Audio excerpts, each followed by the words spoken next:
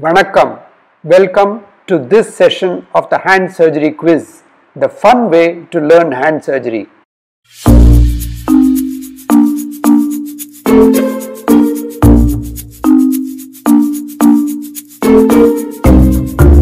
Question number 1. A wrist PA view X-ray is centered over the lunate, capitate, scaphoid or triquetrum.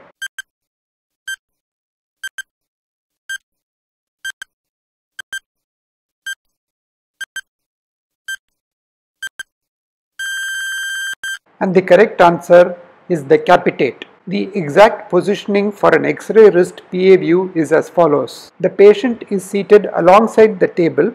The affected arm is abducted to 90 degrees at the shoulder and flexed at 90 degrees at the elbow. And the forearm is completely pronated so that the shoulder, elbow and wrist are all in the same transverse plane.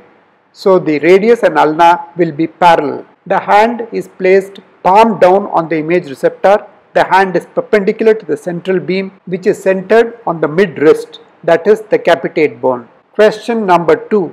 Lag screws are most useful in comminuted fractures, transverse fractures, oblique fractures or compression fractures.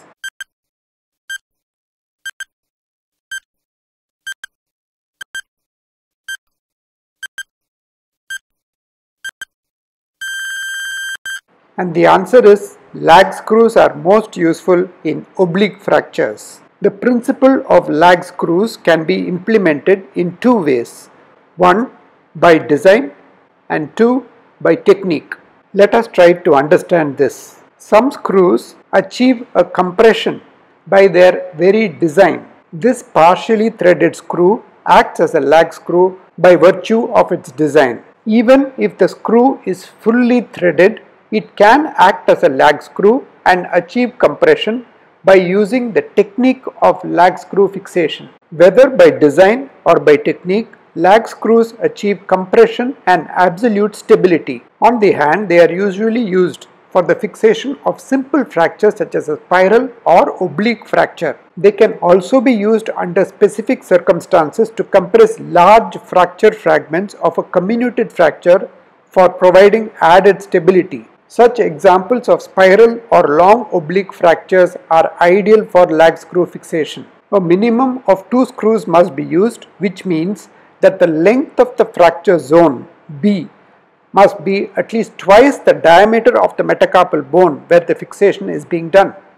In case of a shorter fracture line or a short oblique fracture, a single lag screw may not be enough and a protection plate must be added. And it is important that each lag screw must be inserted perpendicular to the fracture plane. In spiral fractures naturally, the result is that the screws follow a helical disposition. Question number 3. The Volar V-Y advancement flap for fingertip is ideally indicated for lateral oblique amputations, transverse amputations, volar oblique amputations or dorsal oblique amputations.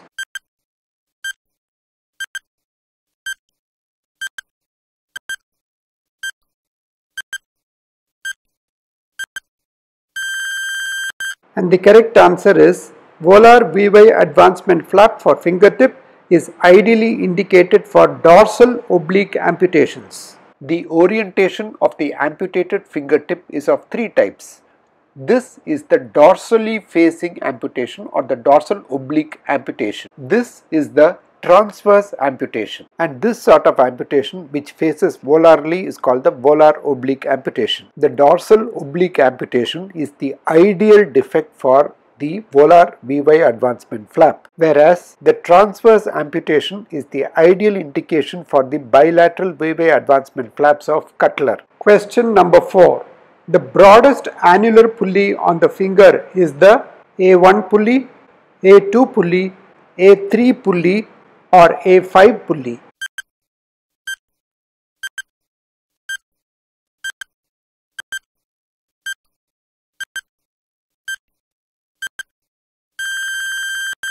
And the correct answer is the A2 pulley. The A1 pulley is over the metacarpophalangeal joint. It has a length of about 7.9 millimeters. The A2 pulley over the proximal phalanx has an average length of 16.8 millimeters. This is the most important pulley as far as the biomechanics of the tendons are concerned. The A3 pulley over the proximal interphalangeal joint has a length of about 2.8 millimeters, and the A4 pulley over the middle phalanx has a length of 6.7 millimeters, and the A5 pulley over the distal interphalangeal joint has a length of 4.1 millimeters. Question number 5.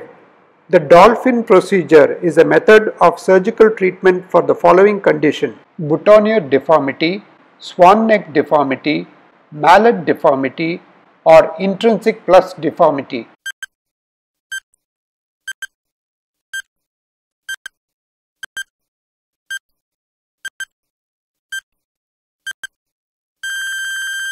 And the correct answer is the Dolphin procedure is a method of surgical treatment for boutonniere deformity. In boutonniere deformity, there are two main problems. First is flexion at the PIP joint, and second is hyperextension at the DIP joint. The pathology causing flexion at the PIP joint is the injury to the central slip. The pathology causing the hyperextension at the DIP joint is twofold. One is volar displacement of the lateral slips at the level of the PIP joint and subsequent contracture of the oblique retinacular ligament. Of these two deformities, the more debilitating is the hyperextension at the DIP joint. This can be corrected by tenotomy of the extensor tendon over the middle phalangeal region. This is referred to as the Dolphin or the Volar procedure, and it is done when patients mainly complain about hyperextension at the DIP joint. The incision on the extensor tendon should be performed distal to the insertion of the central slip in both the procedures. In Dolphin's description, the tendon is divided a little more proximally when compared to the Volar's in order to preserve the distal insertions of the oblique retinacular ligament, whereas in Volar's description, the incision is a little more distal. Question number 6. The lateral arm flap is based on the lateral recurrent radial artery, posterior radial recurrent artery, posterior radial collateral artery, or the posterior ulnar recurrent artery.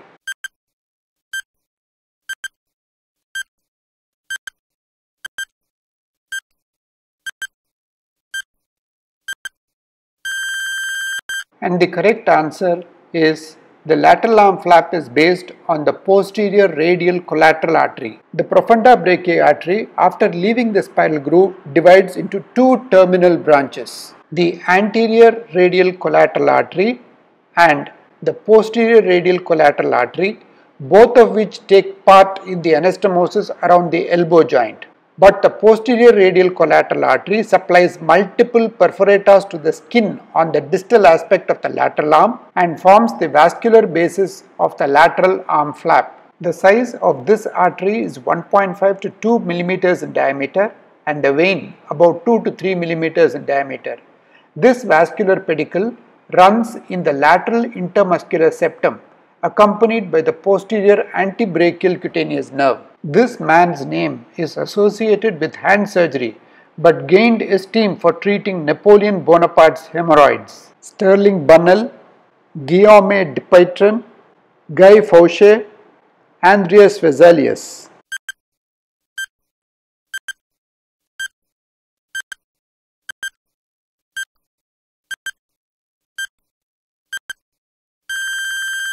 And the correct answer is Guillaume Dupuytren. Baron Guillaume Dupuytren was a French anatomist and military surgeon. Although he gained much esteem for treating Napoleon Bonaparte's hemorrhoids, he is known today for his description of Dupuytren's contracture, which is named after him and which he first operated on in 1831 and published in the Lancet in 1834. There are a few interesting points about his career.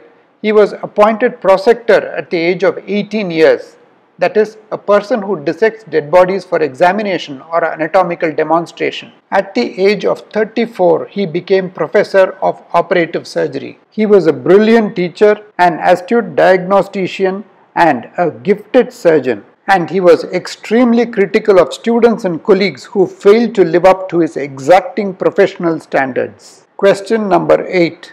The flexor retinaculum forms the roof of the Gans canal, the floor of the Gans canal, the medial wall of the Gans canal, or the lateral wall of the Gans canal.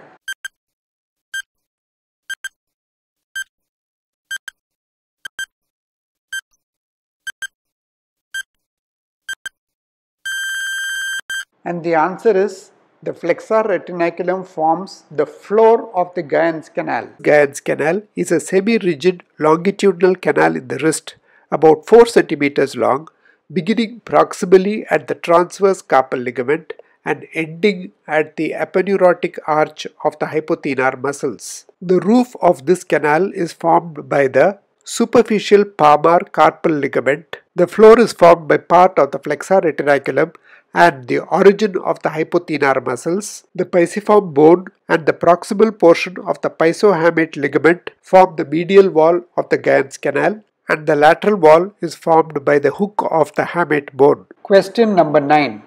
Fibrosis resulting from nerve injuries has been classified by McKinnon, Lee Dellon, Humphrey, or Millesi.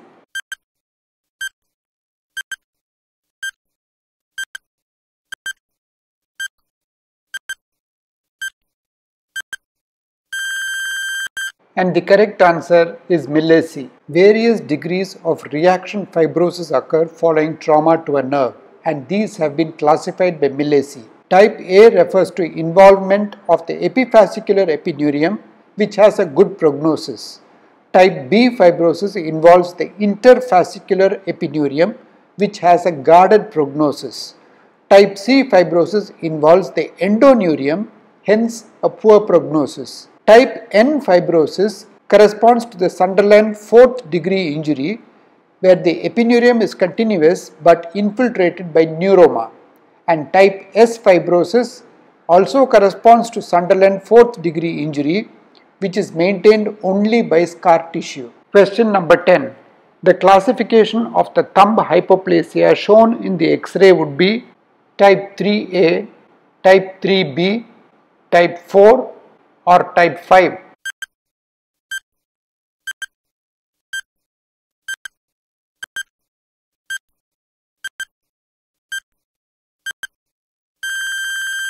And the correct answer is type 4. The history of the classification of thumb hypoplasia is very interesting. It was Müller first in 1937 who gave the concept of a teratological sequence of thumb hypoplasia with increasing severity from mild deficiency to thumb absence. Bloth in 1967 classified it from type 1 to type 5.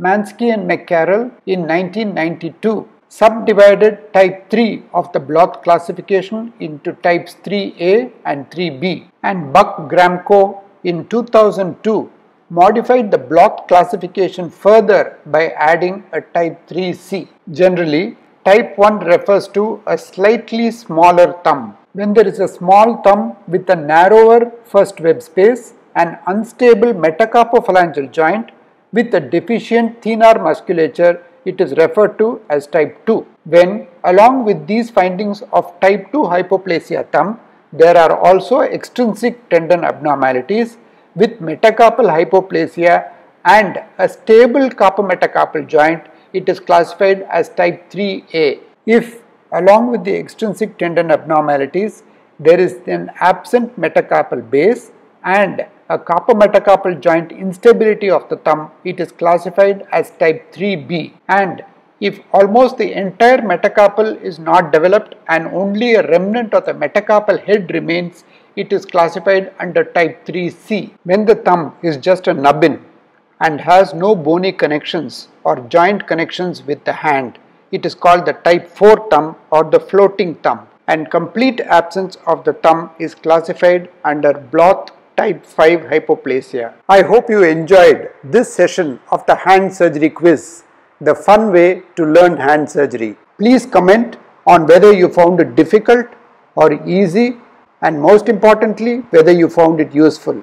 And please scan this QR code with your mobile to instantly access the YouTube channel to see the latest in learning hand surgery.